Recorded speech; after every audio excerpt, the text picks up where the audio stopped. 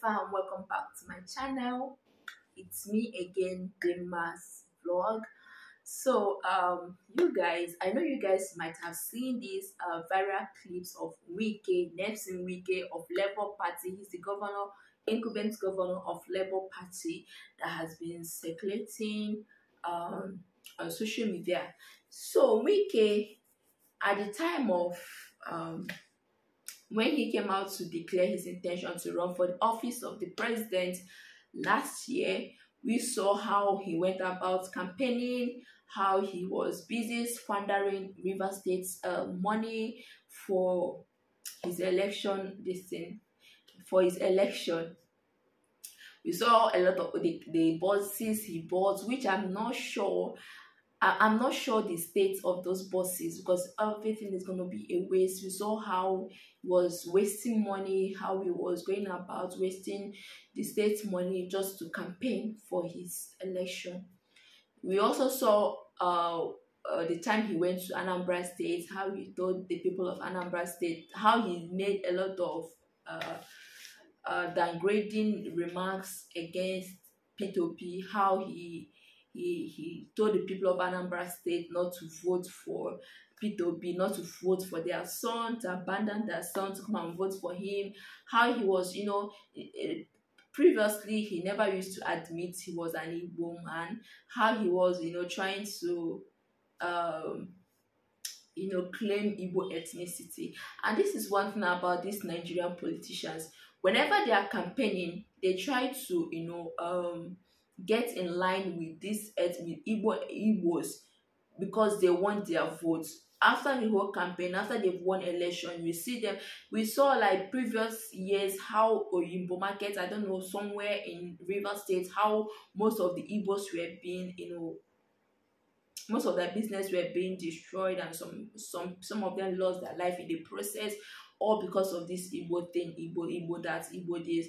And we know that very well, that this River State used to be part of Igbo ethnic group, not until it was created just for the politicians, just for, let me say, for political reasons. Okay, so a lot of them from that side usually come out to say they are not Igbos, but yes, they keep hearing Igbo name, and that what baffles me. You see somebody like the Delta State governor, I think Ifeanyi Okowa, he will come out to say he's not an Igbo man, but yet why is Ifeanyi, what is Ifeanyi doing in your name? Likewise Wike, and likewise other people that will come out and say they are not Igbo, but yet you are speaking the dialect, you are bearing the name. I'm not forcing you to be, to align yourself with a particular ethnic group, but stop causing problems, stop causing tribal war among these people.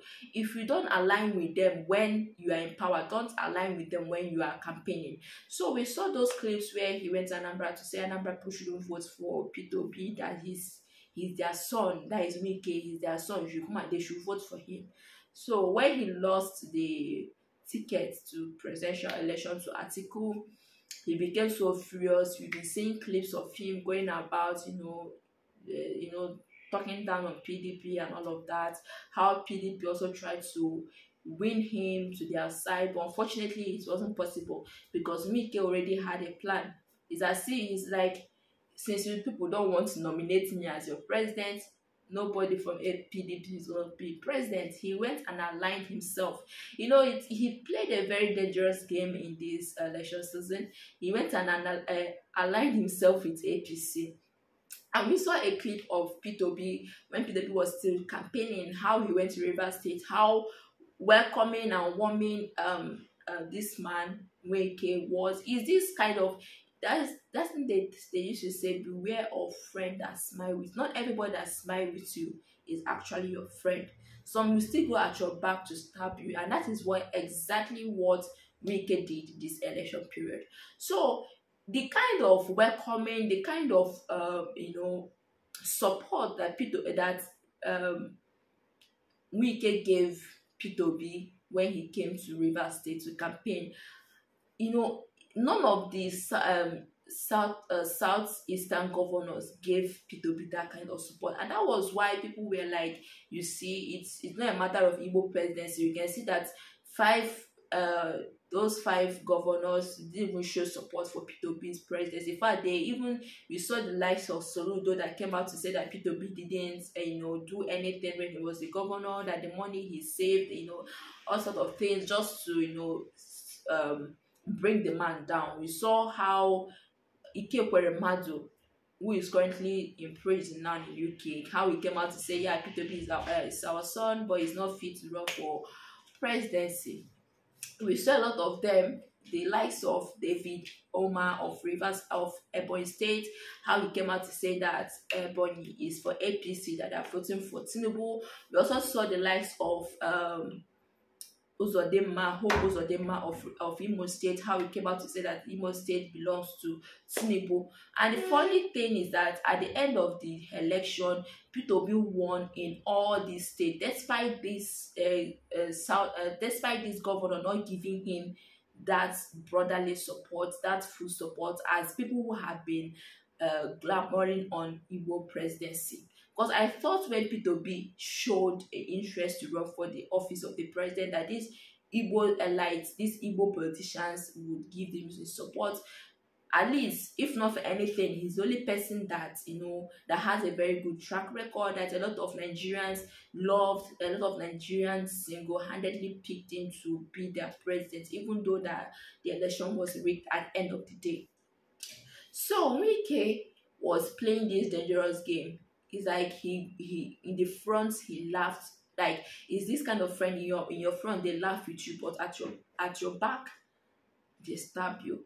So he gave this Peter Obi this full support during the campaign, that even to a point they went and formed like this thing G7. I don't even know the essence of the G7 if you couldn't deliver the promises you made.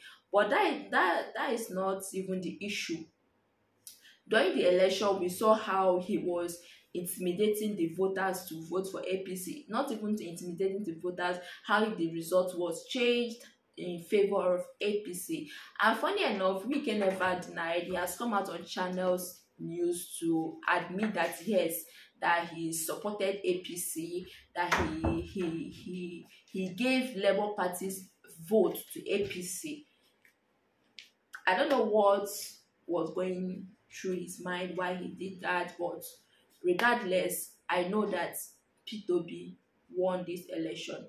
And even if Peter Obi, I keep saying this, even if Peter Obi doesn't come out as Nigerian president, which I'm not sure if he's going to come out next 4 years to run for the office of president again, even if he doesn't come out, even if they at the end of the whole court case, he's not been declared winner, it's fine, but at least he has made an impact in the Nigerian political system. He has left a very a footprint. He has given a young Nigerian hopes that without money, without being rich, that you can be whatever you want to be. He has given Nigerian youth the chance, the opportunity to participate actively. We saw how youth were participating, how everybody were putting hands together to see that this election comes out successful, how we trusted our enemies, how we trusted a lot of people thinking that they are on our side, but at the end of the day, what happened? The reverse became, they did what was in their mind. He has given Nigerians hope. You saw the likes of somebody, an Okada rider somewhere in one state like that in Nigeria, how he came out.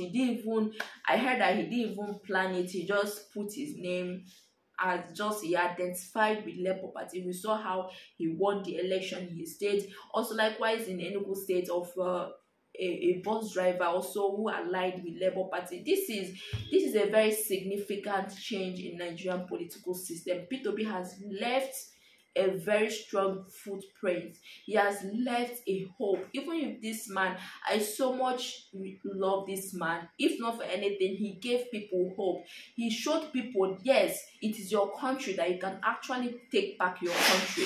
He gave Nigerian youth hope, and you saw a lot of people, a lot of Nigerian youth trying to participate in one way or the other. Tell me, over the years, has Nigerian youth ever participated in any of this electoral process. But you saw this year they actively, in their millions, participated. Even people contesting, young people contesting. This is what we want. We want a political system where Nigerian youth are allowed to participate effectively in the election process, in the decision making of the country, in the policy making of Nigeria. That is how a standard country works, not a country where that is being ruled by cabals, that is being ruled by old men who are close to their grave, sorry to use that word, that is being ruled by people who have their own selfish interests, that don't even have the interests of the nation at hand. How do you feel? How do these politicians feel when they travel out of the country? They see, they don't learn the good things, they don't go to those countries to learn how the political system over there work, how the government effectively manage the country's wealth and natural resources. They don't go there. I don't know what they go there to do. They only come back to oppress their own. They only come back to, silence their own. They only come back to oppress the people they are ruling. If you keep on oppressing people, if you keep on deleting people, taking people's lives, at the end of the day, who are you going to rule? Who are you going to make those policies for? So this is just me. I'm going to be attaching that clip of Wike Nyesom, where he admitted that yes, the election was rigged in the favor of APC, alongside with this video. And you guys, let me know your thoughts on that video. Thank you so much for watching today's video. Till then, see you in my next one. God bless you. Please, if you haven't subscribed to my channel, do want to subscribe, because more will be coming your way. Bye. Within us and our integrity group, we agreed that we must make sure power comes to the south. And in any state where you have control, if Labour Party comes first, APC must come second. If APC comes first, Labour must come second. And we did it. I'm proud to say it.